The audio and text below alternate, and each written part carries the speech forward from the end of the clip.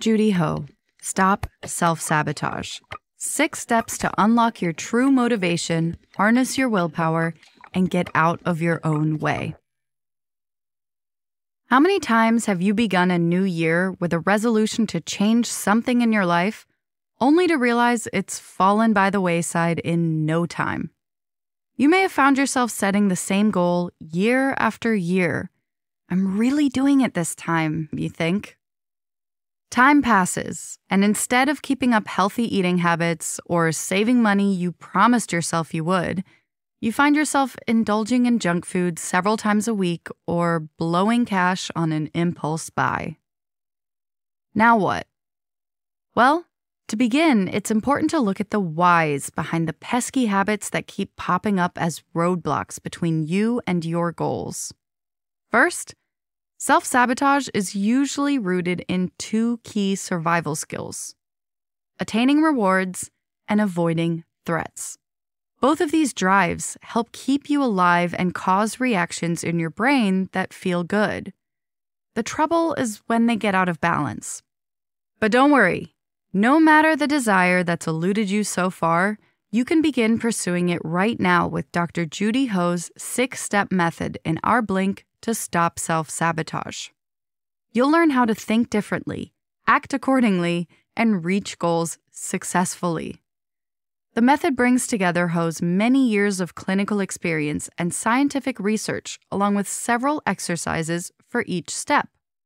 In this Blink, we'll get you started by covering all of the steps and at least one exercise for each.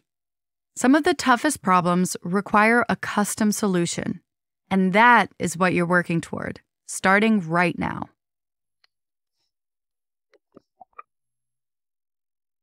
Before we dive into this captivating episode, we have a request for all of you who have been part of our amazing journey for the past 2 years.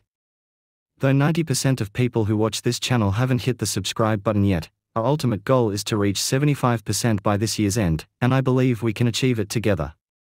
If you've ever found value in any of the 200 videos we've poured our hearts into, could you kindly spare a moment to do me a quick favor?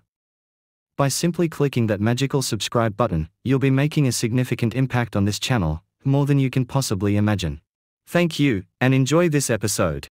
Step 1. Tune into your thinking. There are 6 types of troublesome thinking, or triggers, that cause people to self-sabotage. To address them, you need to first identify them. We'll do a quick exercise for that, but first, you'll need to remember these terms and what they mean. Overgeneralizing, or catastrophizing, means taking one fact and jumping to conclusions, usually bad ones. For example, have you ever thought a friend was upset with you simply because they hadn't returned a text? Shoulds-based thinking means relying too much on your own rules and expectations about how things should go. Like that friend you texted should have gotten back to you by now, regardless of what they might have going on. Black and white thinking allows for only 2 possibilities and no in-between. Perhaps a colleague passed you in the hallway without greeting you, so you firmly conclude they're a rude person. Mind reading is simply thinking you actually know the thoughts or intentions of others. Maybe you didn't get a promotion and you think that's because your boss doesn't care about your efforts. Discounting the positive usually plays out in downplaying what's good about yourself or things you've done. For instance, have you ever turned down a compliment instead of just giving a simple thank you? And personalization refers to any thinking in which you measure yourself against other people. So in other words, when was the last time you scrolled social media? Okay, we know that's a lot of causes of self-sabotage. So here's the exercise we promised you. Break up your next 24 waking hours into 4 equally spaced blocks of time and set an alert for each. When the alarm sounds, grab a pen and jot down what's on your mind. After you complete the 4th note, look back at all you wrote. Consider each thought within the context of the 6 types of thinking we just covered. Do any of your thoughts align with them? You can do this exercise over several days to spot triggers and look for repeat offenders to see which ones are affecting you the most. Now you know what's impacting your own life. You're ready to move on to the next step. Step 2. Shutting down triggering thoughts. Let's revisit that example of the unreturned text message. That was the center of a conflict for Alice, whose insecurity about dating and relationships goes all the way back to childhood. When Alice's boyfriend took longer than usual to reply to a text, she jumped to conclusions and peppered him with questions about whether he was seeing other people or wanted to break up. Eventually, he did, after getting tired of these interrogations. And that story kept playing out for Alice until she learned how to look at it as a sequence and then do her part to change the outcome. So what is the sequence? Well, events lead to thoughts, which produce feelings, which drive actions. If you can make yourself pause just after something has happened, the event, you can choose to think differently, improve your feelings, and become far less likely to self-sabotage. One way to work with a triggering thought is with a practice called de-emphasizing, which helps in situations where you simply just need a breather. You can calm yourself down, especially until more facts are clear. To do this, shift your focus away from the thing that happened and put it more on being an objective observer. Use statements that begin with, "I am having the thought that," and "I noticed that," before completing the sentence with your initial thought. So let's say you're Alice and thinking, "My boyfriend is cheating."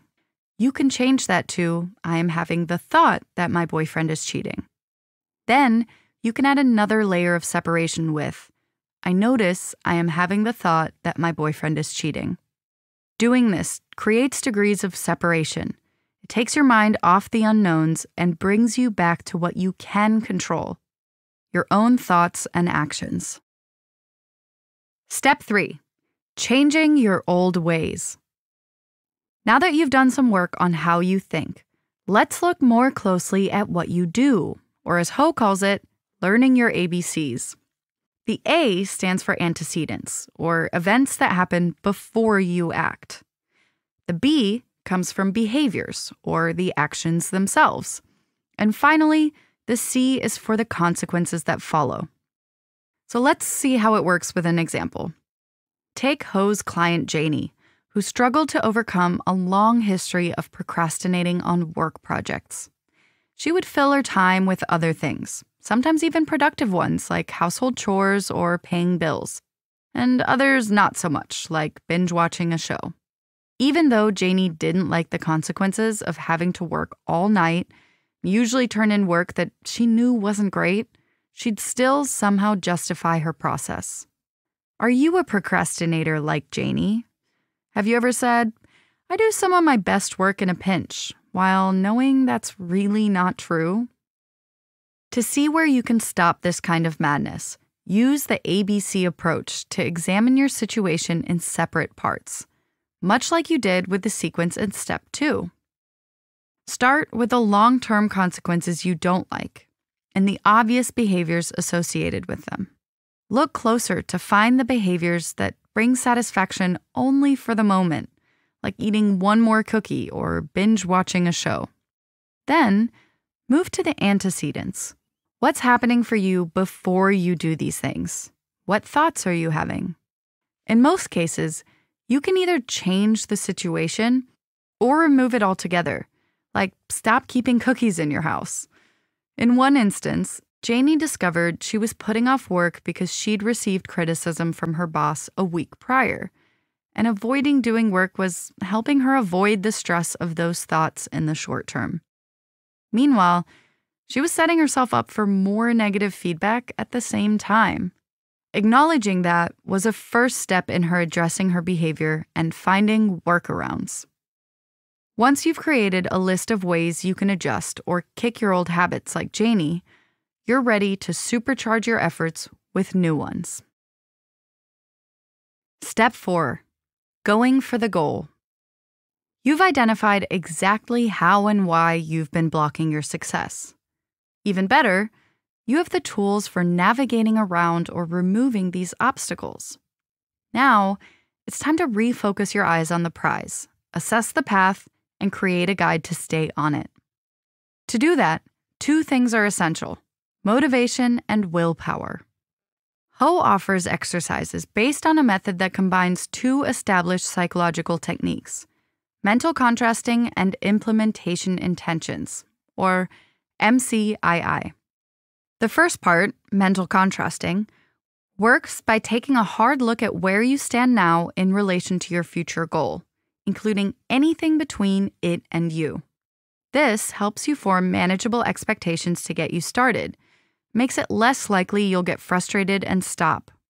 Start with your goal and rate how much you believe you can achieve it, with 10 being most likely and 1 being not at all. Then, consider every potential challenge. Once you've done that, go back and reconsider the rating. If it's below a 7, adjust your goal.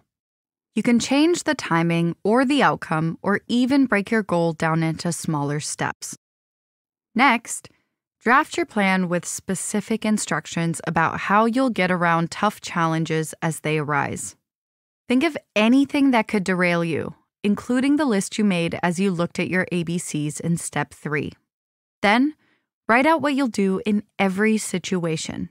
Get super specific, and you'll be glad you did when you put it to use.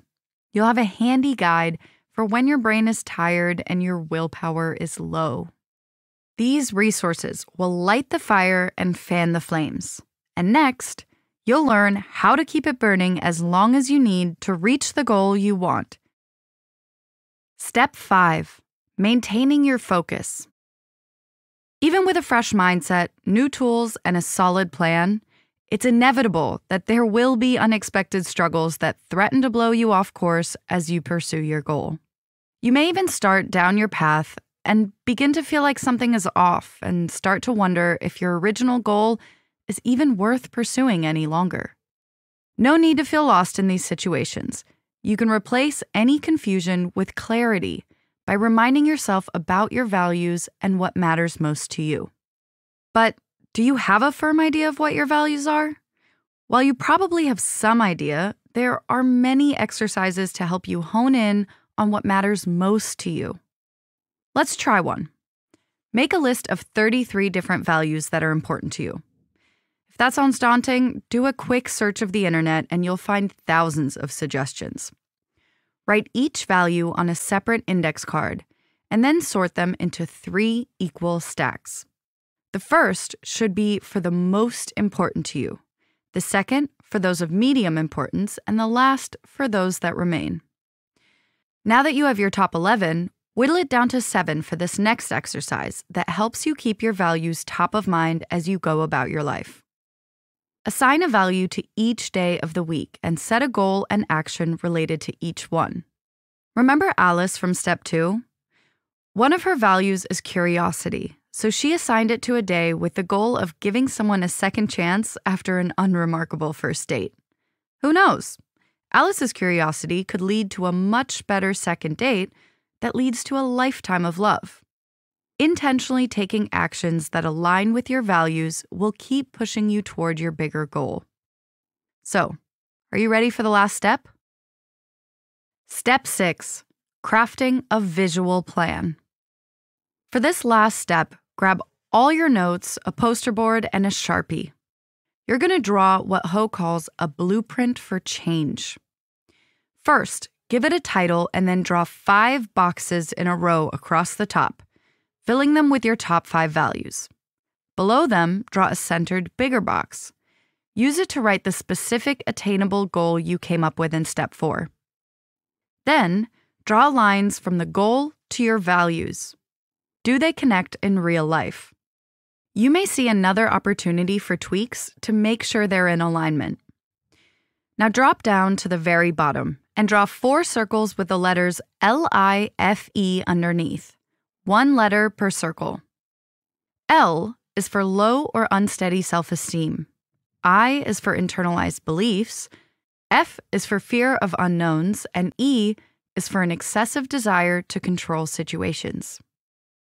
If any of these elements resonate with you, make a note in its circle so you can always see its impact on the other factors. Next, between your top and bottom sections, draw a slim vertical rectangle along the left side of the board. Be sure to leave plenty of room next to it. In the rectangle, log your notes from the first 3 steps about your typical thinking patterns and feelings. To the right of this rectangle, draw 4 boxes with 2 on top and 2 below. In the first row and box, write your plans for getting around challenges from step 4. In the box next to it, write the new consequences that come from following those plans. In the last 2 boxes, note your old behaviors and old consequences. Connect it all by drawing arrows from the slim rectangle to all 4 boxes. Finally, take some satisfaction in drawing only one arrow, linking your new consequences to the big goal box. The result will tie together all the work you've done and give you a clear visual you can return to anytime you need reinforcement. In this Blink to Stop Self-Sabotage by Dr. Judy Ho, you learn that if you struggle with self-defeating behaviors, you can win the battle with yourself by following a 6-step process. It begins with becoming aware of thought patterns, shutting down triggers, and changing unwanted habits by examining and adjusting the situations around them. That makes room to create new behaviors and routines that clear the path toward your goals. Practices to build motivation and willpower ensure you stay on course to reach success. Alignment with core values and creating a visual plan will sustain that success. Thanks so much for listening. Please leave us a rating or a comment. We always appreciate your feedback. See you in the next Blink. Got feedback? We'd love to hear from you about our content. Just share your thoughts and book recommendations in the comments section, and be sure to subscribe to our channel and ring the bell to get notified about the latest extracts. Thank you and have a great day.